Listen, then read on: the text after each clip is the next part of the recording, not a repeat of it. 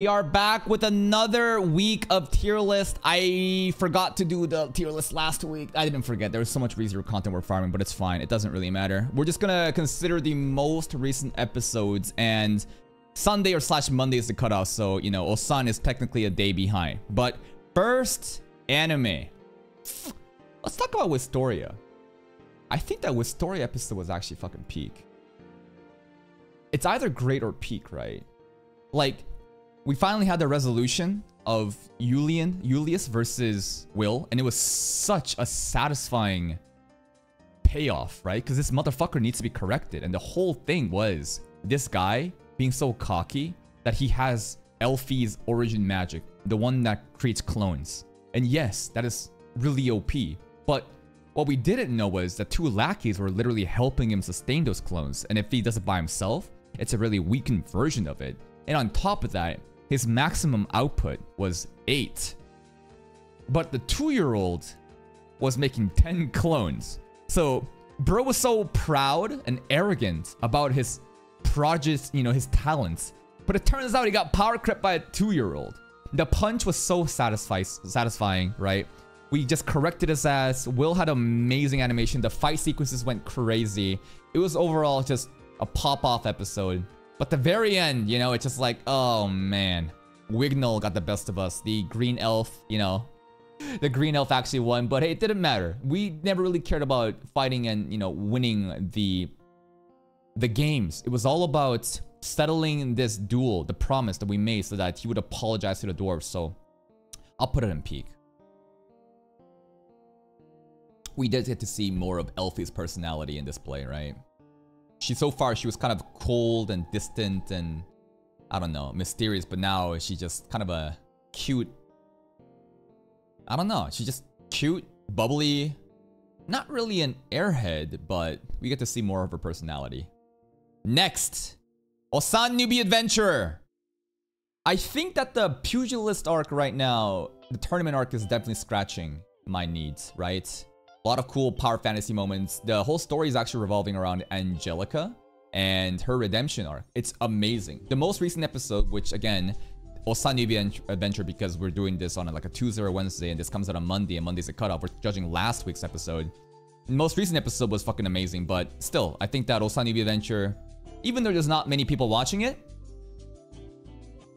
it's still very fun and scratches that tournament arc itch that I love. And Angie had great moments. There's fan service bunny suit shit. Maybe it should be good. Maybe it should be great. We'll just place it here for now. Next up, let's talk about my dear friend Nokotan. The most recent episode, it was the deer shrine stuff, right? Yeah, there's a deer shrine stuff, and then they start to play board games in the second half. I don't know. There are some funny moments, but the jokes are not really hitting for me. Maybe it's mid. Maybe it's good. Is it mid? I don't know. I think it's mid. The animation quality is not lacking, but the jokes aren't hitting. So I'm gonna call it mid. Doesn't mean it's bad. Doesn't mean it's good. Just meh. It's alright. Perry! This anime I'm usually fucking pissed off about, but the most recent episode with them pairing the dragon, it was genuinely hype. Yes, the previous episode with the misunderstandings were fucking annoying. It made me mad, but this was a pop-off episode, and he paired the dragon. The way he got sent there was funny as fuck. Everyone's witnessing it. Peak power fantasy, right? And the dragon could potentially become... It's most likely gonna be a lolly. I hope it's a MILF. Maybe it should be here. It was a really good episode though. I enjoyed it a lot, to the point where I might think it's peak, but let's not get ahead of ourselves. I think Wistoria was still on a different level compared to this. I'll put it like that. And maybe Osan should go down here like this. I'm not sure. Next. Failure Frame. It was just fan service, bro. In terms of... It was actually the best animated episode. It was straight up the best animated episode. There is not much fucking CGI at all. And all of it was just Sera's asked for just the elf being so down, but why is she walking around with the aphrodisiacs? Every dude that approaches her wants to rape her. She just has an aphrodisiac with her? What? Okay. Whatever. I don't think it's peak. It should be like here, right? Yeah, I think it should be like here. Honestly, the more I think about it, I feel like it should be like this. The more I think about it, maybe it should be like this. I don't know. I don't know how to feel about. I don't know. Because like the more points that we have in the graph, the more I can, you know, compare them relatively. But I don't know. No, she had multiple different vials. And she said, oops, I put the aphrodisiac there. I didn't know. Teehee. It's like, are you serious, bitch? Really? Nah, you were sniffing his fucking clothes. I'm not sure. In relative to these episodes, I think Wistoria is peak. To you as a fucking viewer who probably hates that type of shows about anti-magic and cliche magic high schools, of course you're gonna hate it. But in terms of my preference, and in terms of the different anime here, I feel like this is it right now. Relative to what's on the graph, Wistoria is cut above everything else. But we'll see. We'll see. You love Black Clover, but you hate Wistoria? You're just a hater then. There's nothing about Wistoria that you could point out to hate. Like, what about Wistoria pisses you off? I think so far it's been fucking fantastic. Next. Ooh, Tower of God.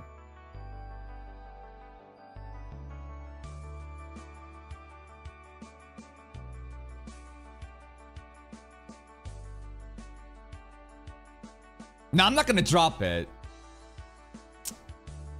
I think this is a good.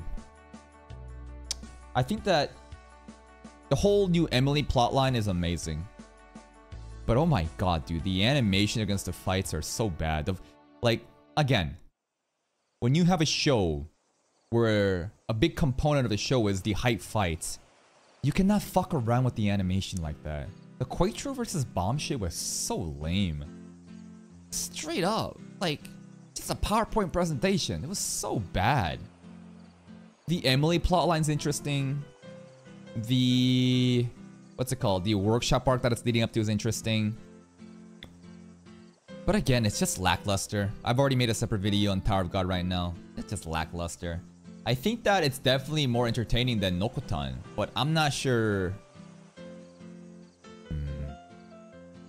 Maybe it should be like this, guys. Maybe it should be like this. Right? Maybe this is a better representation of what's going on. Maybe. No, I feel like Wistoria episode was actually that good. Do these guys come to that great tier? Perry, I honestly did enjoy a lot, but I don't think it deserves it. This is just fan service. Baylor Frame was just fucking pure fan service. Osan was kind of set up and shit. Yeah, I think this is fine for now. Next up, let's talk about Tensura, bro. Tensura most recent episode was the eve of the festival. And you know what? I actually... It's probably gonna be either here or here, right? The world building by introducing all the different leaders and having their interactions were very fun. Shuna was getting so fucking deep with talking about the different dishes, about how each dish alone does not stand out, but together, by collaborating and working together, we can all, you know, be good together. It's supposed to relate to the different nations and the fucking politics and diplomacy at play. Yeah, we saw Hero and the Queen from Scarlet Bond, right? We saw Visions of Coleus too. There was Visions of Coleus people around as well.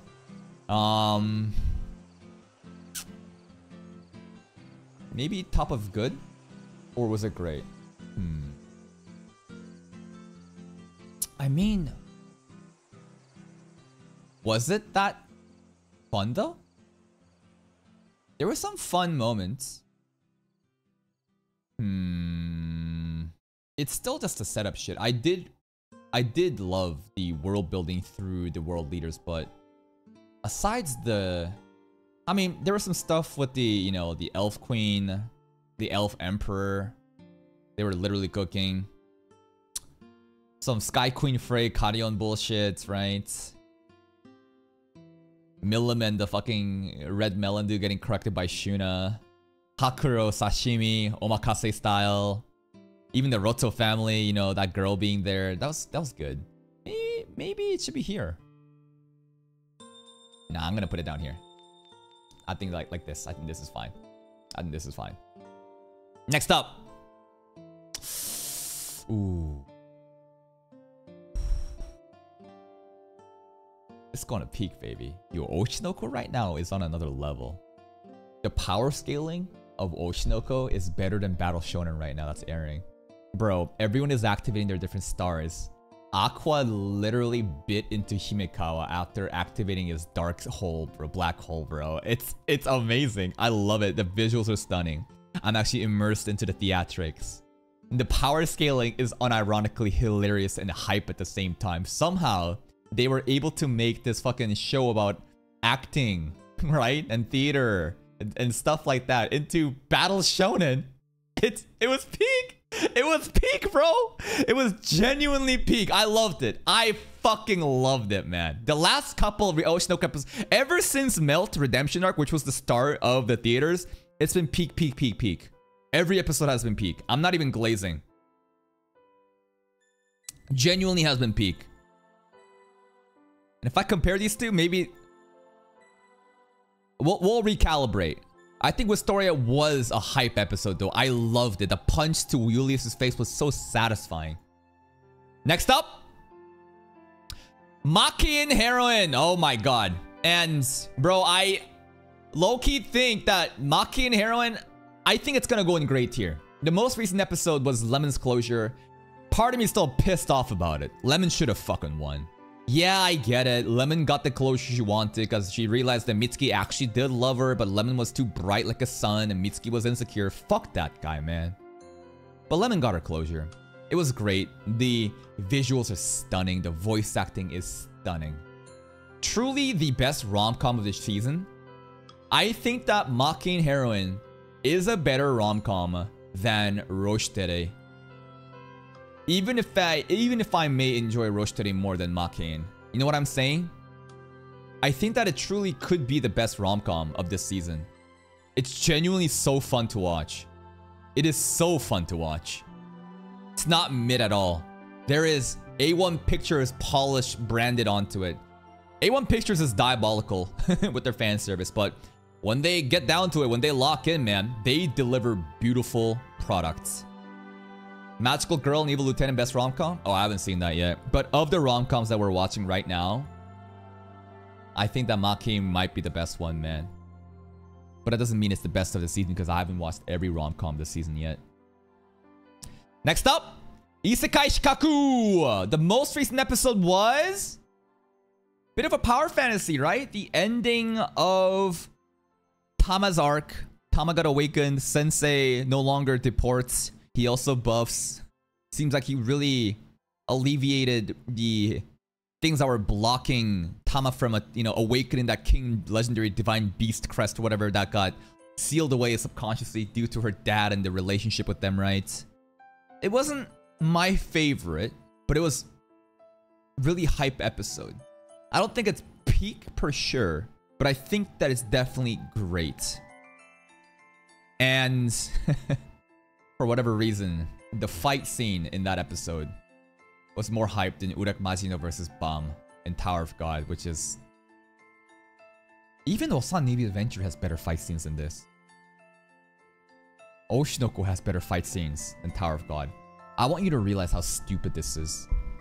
Oshinoko has better fight animations, better hype than Tower of God. What the fuck is going on here? What is happening? Next up, the final anime on this list is Roshiteru. And Roshiteru might be here or here. It was the presidential election debate. No. It was a debate. And the debates were pretty good. And here's the thing.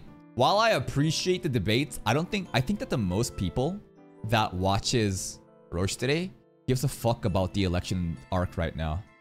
I think people just care about Yuki saying incest shit. The viewership is so obvious, bro. When Yuki has a scene to say incest stuff, easy 15k plus views in the first week, easy. If no Yuki incest stuff, slow rise to 7-10k after a week. I think that it was a great episode. I think that in terms of, you know, these two, like the animation and the pop-off shit, Masatsuka coming to bail Yuki out, sorry, Alia out, is something I don't like. But this time, Alia did 1v2. She did better than before compared to the soccer club and the baseball club stuff where Masatsuka had to completely bail her out. Alia did grow. She did develop. It's just, damn, Masatsuka had to step in again, huh? It was 2v1 though. We got to see Hayasaka, right? Hayasaka's... It's the Hayasaka verse, man. She exists in every anime. Nonon is pretty interesting. People are saying that the real Ayano Koji is Nonon, man. Nonon is the true Ayano Koji of the show. I mean, she was on her phone and she had like paid actors. She was using tools like that, so like maybe? I'm not sure. The whole Taniyama stuff was so lame. Taniyama stuff was actually so fucking lame, man. She's a parasocial weirdo that rooted for Masatsuka Yuki ship the most, and that's why she was mad. It's like, what the fuck are you getting mad at behalf of? But then she immediately corrects herself. The level of awareness Taniyama also has as soon as she, you know, gets corrected is actually shocking too, because she always knew, so it's like whatever. But I think this is pretty fair for the tier list, right? Nothing really in Dookie tier. It's unfortunate what's going on with Tower of God. We've already talked about it in a separate video. Nokotan, jokes aren't hitting. These are pretty good overall. These were great. And the peaks, and I think these two truly did stand out in the most recent episode of the anime that I've seen. And that's it, man. This is our most recent tier list. And if you're gonna get mad, you wanna cry because I say your favorite anime sucks, go fuck yourself. Make your own tier list and I'm gonna show up and say your tier list sucks. Then you'll realize how annoying you are. See you next time.